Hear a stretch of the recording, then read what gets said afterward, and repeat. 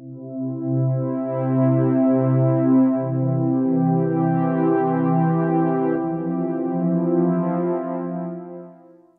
is American today?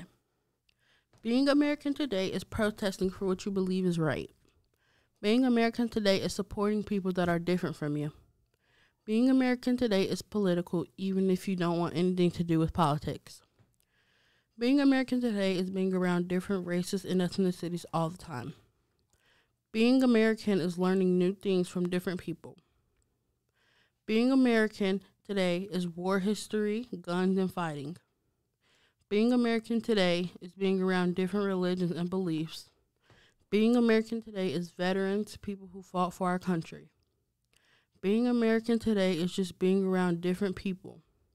Your race, gender, beliefs, ethnicity, or what you practice doesn't determine how American you are. You do. Being American is whatever you want it to be.